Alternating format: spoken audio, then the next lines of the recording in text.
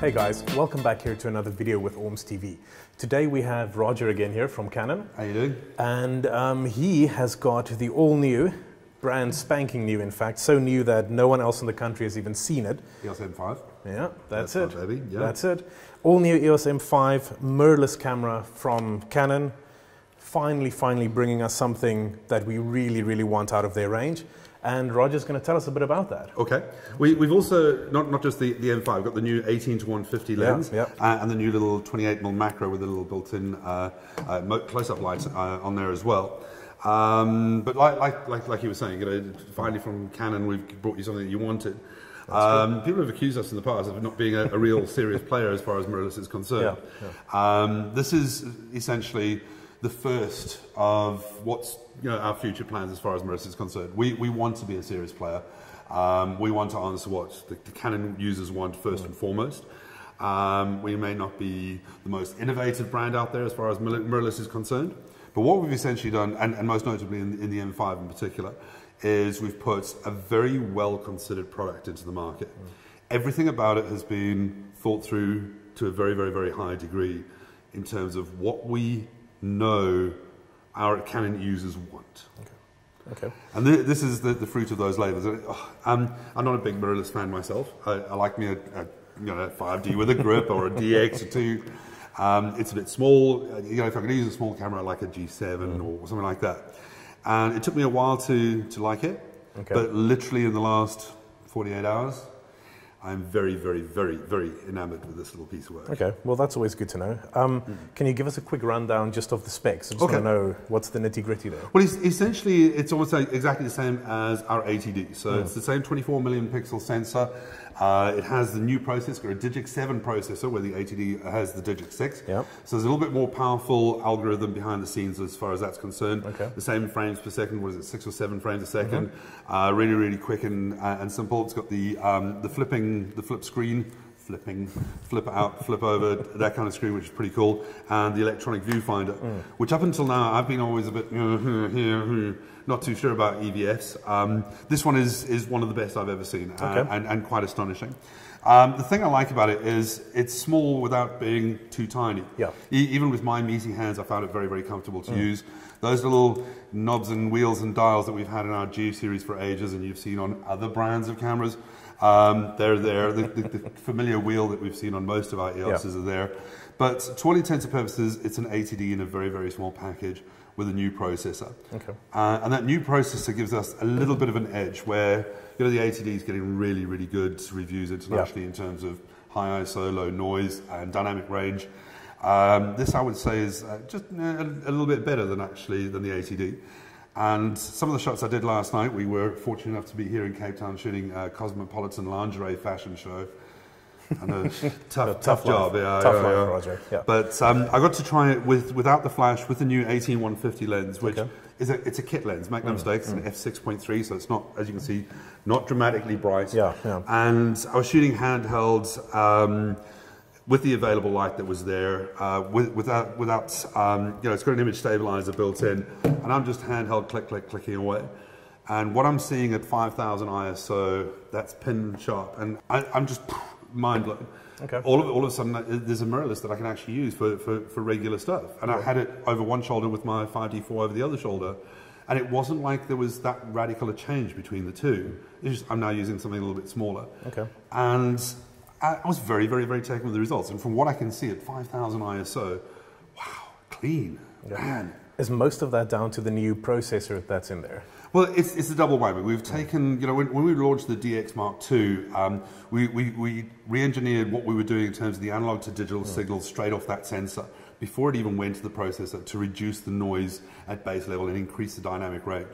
We then improved that on the ATD. We improved it again on the 5D4, and we've tweaked it a little bit for this. So that slightly more powerful Digic 7 at the back end makes the most out of what the changes we've already made. So if you think the ATD is good, this is just that little bit better. Okay, Roger, so that's pretty much like your stills take, right? video. Okay. Talk to me about it. What have we got? Well, video, I mean, it's full high def. It's a standard. The same settings you're going to get out of the 80D. So it's good under low light conditions. Fantastic for what the majority of people are going to be using it for. It's a small compact camera for YouTube use, for vlogging, for that kind of story. Very quick, very simple, very easy to use. When you put some of the STMs, like the little 22mm pancake, you've got a tiny little camera you can put on the end of a stick and get some great shots with. And as you were saying, how serious is Canon about mirrorless? The fact that we're launching new models, we're adding to the lens lineup. The statement we're making is we may not be the most innovative brand, we may not be the most revolutionary in terms of spec or design or whatever it is, but we're investing, and we're investing. This is tip of the iceberg. This is where we're going. We are certainly going to put more and more efforts and more energy into mirrorless as time goes by. And hints of things to come. The 28mm macro lens. That's a very interesting with the little kit. built-in light, which is fantastic. You mentioned it's very, very light. Yeah. I mean, it doesn't feel serious at all. And again, when you look at these lenses, they're small front elements. It's not going to be bright, etc. The back end is now becoming a little bit more serious than ever before. Okay. So, yes, we've got the EOS adapter. You can use any of the 70-odd lenses that we've got on the EOS range. But that's, as you were saying earlier, kind of defeating the object. You want a small camera, let's put a big 50mm 1.2 on the front there. It's no longer small. Yeah. But it's a hint of things to come. We are going to be investing more in mirrorless. We are going to be making more. We're going to expand the lens lineup. Okay. But at the moment, we've got a lens that covers almost all categories. The astonishing little 11-22 for a wide-angle lens, it's exquisite. The 22mm pancake is so tiny, it's ridiculous in terms of physical size, yet optically sound. All of the standard 18-55s, the 55-200, the 15-45, the standard kit lenses, and then this new one. I'm thoroughly blown away. 18-150 in 35mm terms, a 28-200. As an all-in-one walk-around lens, sorry, the silver one doesn't belong here. It's supposed to have a black one to match the black camera, but we only got one in the country at the moment. But as a walk-around lens, that kit is really, really small. And it's something that I could have in a little hip bag, for example, as a travel camera. And things that would make me disconcerted in the past, f6.3, that's not letting in a hell of a lot of light. True, yeah. With this sensor and with this high ISO performance, I'm like, doesn't matter. Okay, so you're literally using just the raw power and technology to overcome the shortcomings, in the lens lineup at the moment, for the time being. Well, I don't want to call it shortcomings. That's a horrible term. Fair enough.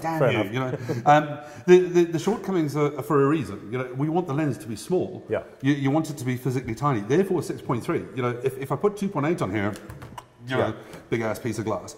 So it's not a shortcoming. It's a sacrifice. So, it's either weight and size and price, or it's compact at f6.3.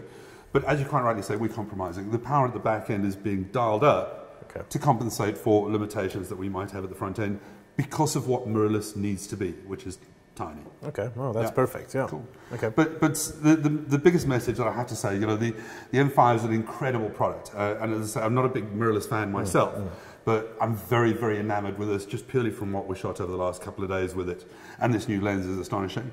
But it's a hint that Canon is most certainly not walking away from the mirrorless market. So we're serious about this. We're going to be doing more, and we are going to be investing a lot more into it. So I am a mirrorless fanboy. Indeed. Okay, a big, big mirrorless fanboy. Yeah. Is Canon actually, as you're saying, proper going to go after the Fuji, the Sony, the Olympus? Yeah. I mean, that's where they want to go. The difficulty is, whether you say, is Canon going to launch a product specifically to compete with those? Yeah. May not necessarily be the answer. Canon's going to launch a mirrorless product that appeals to what the Canon users want. Okay. So our first and foremost aim is to satisfy people who've got an EOS investment already. And because of that, the lens is one of the most important things. That EF adapter is one of the greatest things. People who buy a mirrorless want a small walk-around kind of camera with a small lens that they'll buy as a kit lens, but they still want the power that they get from their EOS from time to time. They still want to put a Speedlight 600 on the top there, and if it's crazy enough, they want to put an 85 or 1.2 and still get a great shot. So they're the people we're taking care of first. So our target isn't, let's go and kill the brand A, brand B, brand C. It's, let's launch a product that's concerted and really well thought out for what the Canon photographers want. Okay. And it might be a slightly different approach to what our competitors are doing. Oh, let's do this, that'll kill ABC competitor product. We're serious about mirrorless, but we're serious about what we think or where we think mirrorless is going to be going. And let's please the existing EOS database as it is, which this is most certainly an answer to what a lot of them want. Then we start looking at where else we can go. And as I say, the limits, there are no limits to all intents and purposes, because we've got the power as one of the biggest photographic brands internationally to do a whole bunch of interesting things. Okay, well, I mean, that's really interesting, because that's literally what somebody like me has been waiting for, Canon to actually come out. Okay. There's been mirrorless models before from you guys, but nothing that's really sort of hit that spot. Exactly. And actually like gotten me excited to make me go, yeah, Canon, great, mirrorless camera, give it to me, let me have a go. Yeah. So, yeah. Well, guys, that's it. That's the EOS M5. Yeah. Roger, as always, thank you very much for bringing it along. My pleasure, thank you. When am I getting a demo unit to play with? As soon as we possibly can. Excellent, excellent.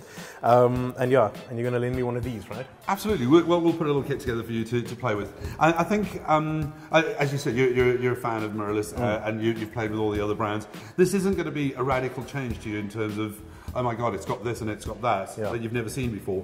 It's just a great little camera. And quality has always been what Canon's first and foremost step is. And what you're getting out of the lenses, great quality. What you're getting out of this sensor is astonishing. And I think that's one thing you're going to pick up first and foremost. Okay, maybe it doesn't have 4K, maybe it doesn't have this, maybe it doesn't have that. It doesn't matter. At the end of the day, you're getting an incredible little camera.